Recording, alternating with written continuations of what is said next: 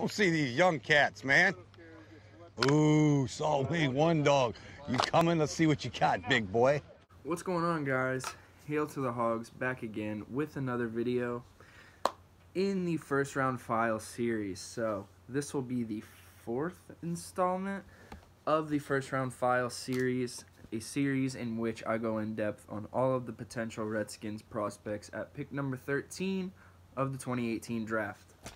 So today, I'm pretty excited to do this one, finally get to switch it up to the offensive side of the ball. We're going to be talking about running back Derrius Guice out of LSU. This is a player that a lot of guys are looking at. A lot of the fans think that running back would be a great acquisition. We're pretty weak at running back, in my opinion. I really like Chris Thompson, but I don't like his ability to be a feature back. Also, I kind of think Rob Kelly is a glorified fullback. Never was too impressed with Rob Kelly as a feature running back as well. So it's definitely a position where we could upgrade, and whether or not we should do that in the first round, that's pretty much the question. So we're going to be going in depth on the pretty much only prospect that we would take in the first round, who it would be logical to take in the first round other than Saquon Barkley, who will 99% likely be off the board at pick 13. So let's talk about Derrius Guice. Great player, 8.5 yards per carry his freshman year. Shared carries with Leonard Fournette. Obviously played with Leonard Fournette a lot in LSU. He averaged 8.5 yards per carry his freshman year, which is pretty insane. Going into his sophomore year, sharing some more carries with Leonard Fournette, got down to 7.6 yards per carry. And then, as we all know, in the 2017 season, he suffered some knee injuries. He only missed one game in 2017, but he was held back a lot due to this injury. Couldn't play to his full potential.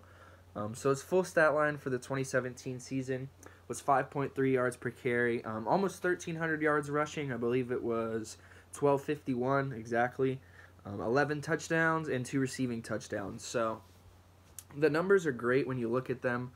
The guy put up great numbers at the combine as well. Incredibly quick for his size, 4'9" at 224. To move that fast, carrying that much weight, is pretty impressive at the running back position. So with that being said, obviously he's more of a balanced runner. Decent amount of power along with a decent amount of quickness. So basically the two traits that you want in a running back. He's a natural runner, downhill runner, and yeah, he's a guy who can just break through the line. I don't know how impressed I am with his burst. His burst is kind of average, but his ability to take hits is pretty impressive. He can get hit in the legs and keep moving, fights for those yards after carry. So he's pretty impressive as a balanced runner for sure.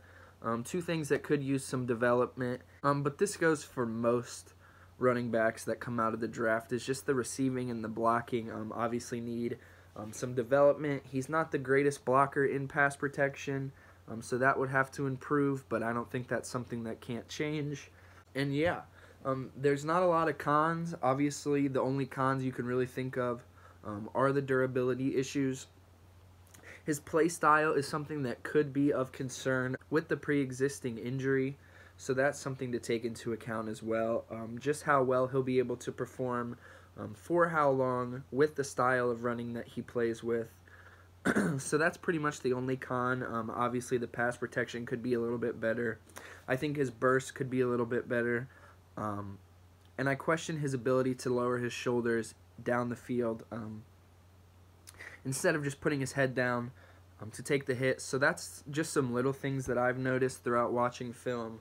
When I watched the tape for Guice, I tried to, generally stick with the 2015-2016 tape, the freshman and sophomore years where the injury wasn't of concern, just to see what he's really got in the tank when fully healthy.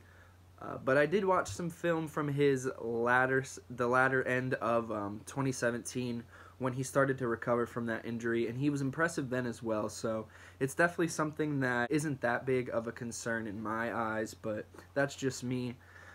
Some other things, obviously it would help us out a lot with our new quarterback Alex Smith if you take a look at his years in Kansas City, he put up better numbers with a good run game. There's no denying it. The stats are there.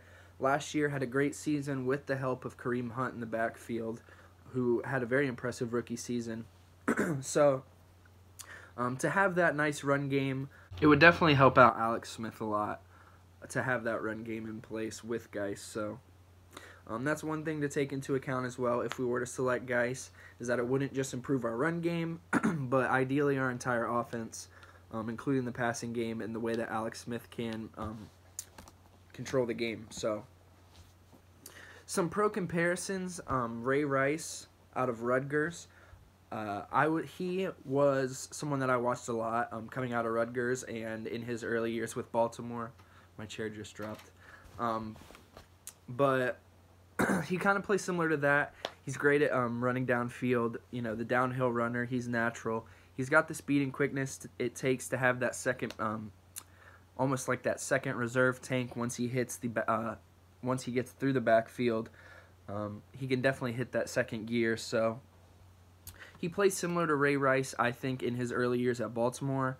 And if we all remember, personal issues aside, Ray Rice was a very talented runner in Baltimore in those early years. Really put up some good numbers. So to have someone like that would be great. Our running game hasn't been strong since Alfred Morris. And even before then, you know, you think of like the early years of Clinton Portis, but we've never really had a dominant running game as of late, at least. So I personally would love the pick. I don't know about 13. That seems a little bit early compared to what I've seen the projections looking like for Guice's stock. I see him as kind of a late 20s to I could see him dropping as far as maybe early second, but I see his ideal range from the early 20s to just the end of the first. There's a lot of teams, I think, personally, teams that we would have to watch out for if we were to pass on Guice would be Detroit and Pittsburgh in the first round. Those are the only two teams I think that might take him in the first round. Besides,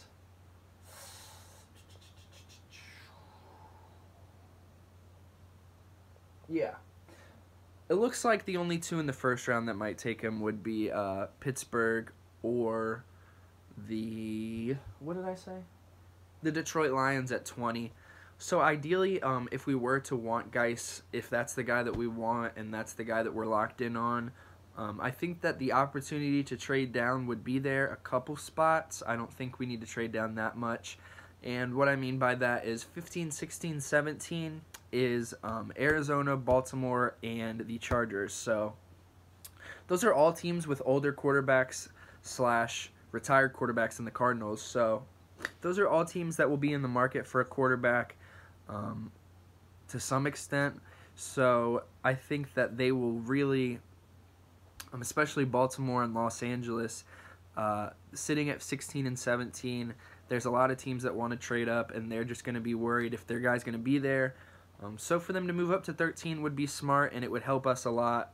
Probably recuperate that third-round pick, potentially more, that we lost in the Alex Smith trade, that third-round pick. So if we were to be able to do that, move down to maybe 16 and 17, I would love the Guice pick. I would probably give it like a B, just because it's not the hugest position of need, but it is a great player. And, you know, there is the belief, I guess, around the league that the need for running back in the first round is dropping. But I see that kind of changing. We've seen it. I think it kind of started with Todd Gurley. I believe the Rams traded up to take him at 10 in 2013. Pretty sure. And that's kind of where it all started. After that, we saw Ezekiel Elliott.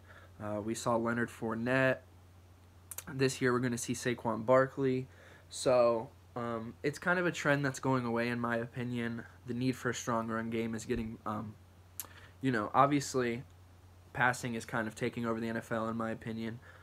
It's a pass-heavy league, but you have to have the run game in place to have a good pass game. So I would like the pick. I don't think it's too early to take him in the first round at all, based on the talent. A lot of guys have him even as far as to put him at running back 1 in the draft over Saquon Barkley. I've seen it. It's there. There's definitely some, you know, this guy's got some hype around him for sure. So to take him would definitely be a good pick, especially if we get trade down. So that's it for this one. Thank you guys for watching.